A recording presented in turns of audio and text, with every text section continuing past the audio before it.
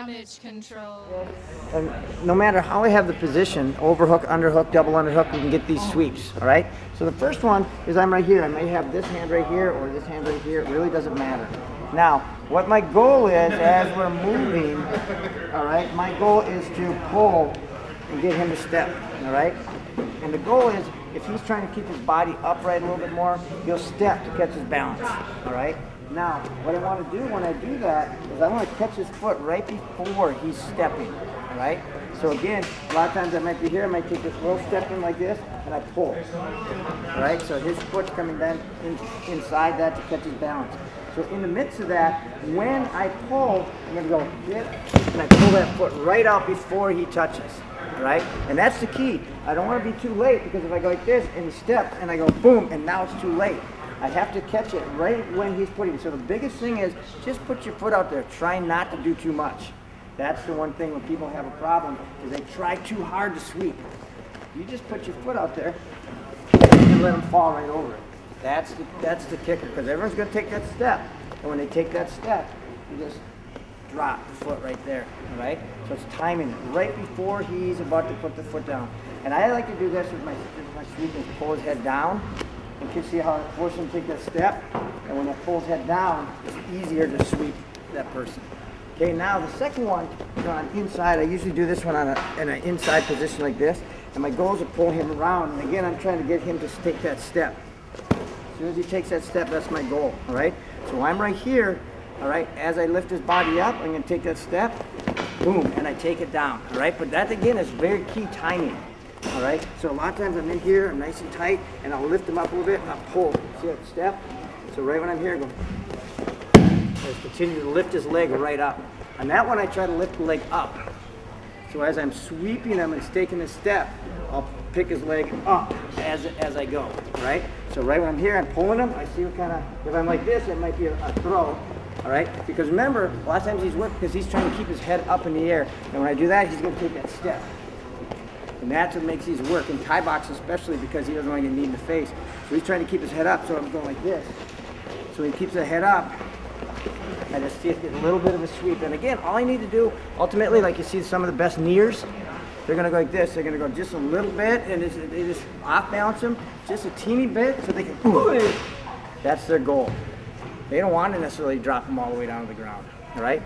So this one right here is forcing them to step, and as soon as they step, I'm stepping them around my body, right?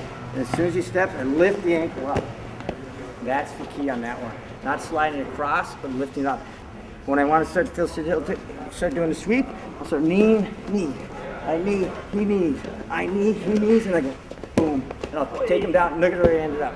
Boom, because it's Thai boxing. Whereas it's MMA, then my goal is to get him on the ground, right? So I might knee, boom, he knees. And I land. My goal is to land right on him, right? And get down to that position. Because there's a couple things that really, it's like, you know what I talked about earlier when I talked about the sprawl?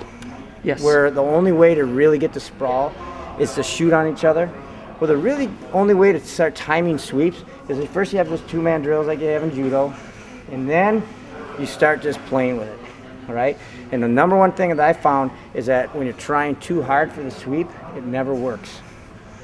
It's a weird thing. You're trying so hard. It's when you just kind of allow it to happen that it works the best, you know. And that's really just playing, just playing, just playing. And if you think I want to ultimately sweep to knock him off balance, that makes sometimes easier. So I'm not always thinking I have to get this guy on the ground.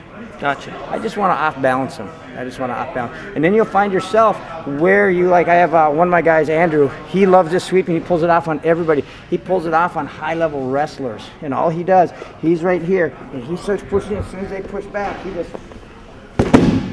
and he just looks like he's not even trying.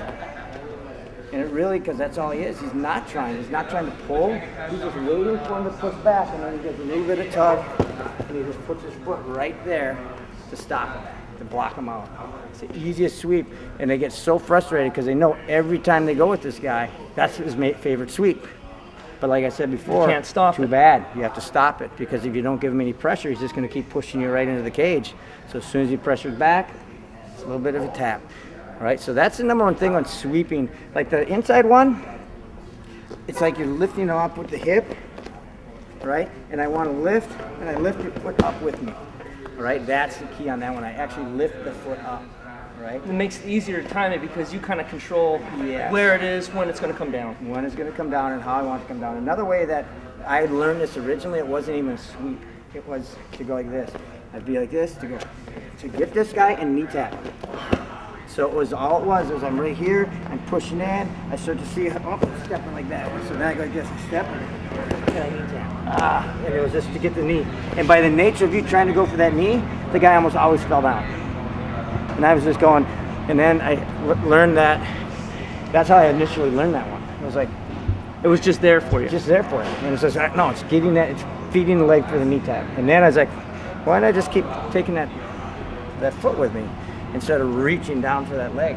And then I started to time that. And it was slow at first, and then I started doing it within the knees, and then it just kind of got more and more refined. Yeah, and you'll find this too. And this is something that's really important for people to understand as far as takedowns go. There are some people that just have a natural propensity for sweeping. And there's others that are more single leg based, some that are more double leg based, and some that are more throw based. And you know, you could, like Sean, you never saw Sean throw a lateral drop or a head and arm. He shot legs. He was fast. He was so fast he didn't need to do those other things. Whereas some of the other guys like Volkman, he doesn't shoot a lot of really fast doubles. He just wants to get in and get to the body. And once he gets your body, he got a hold of you. And I had another guy that had, when he first came in, he took down Sean just like, It was unbelievable. I was just like, whoa. And Sean, you know what the first thing Sean said? He goes, oh, God, this is awesome. Totally different. There was no ego. He was like, wow, this is awesome. And you know what? It took 2 weeks to even it out because he kept training with them. And then if they said, okay, let's put boxing gloves on, guess what? It flipped. The guy had no clue what to do with it when it came to punching. So Sean took him down just like that. And the guy said, gosh, I can't. It's so odd when I start getting punched. I just forget about everything. Because that's what made Sean so different. And so it's really, you have to understand sometimes the sweeps, there's really a person has that knack, that feel, you know, feel right when that foot's coming down, they just naturally put it down. And I've talked to Jimmy Pedro about that as well, and he said the same thing as some guys, and even in judo, they're sweepers, they're foot sweepers. And some people are more throwers. And so it's really kind of something that a person is kind of born into almost.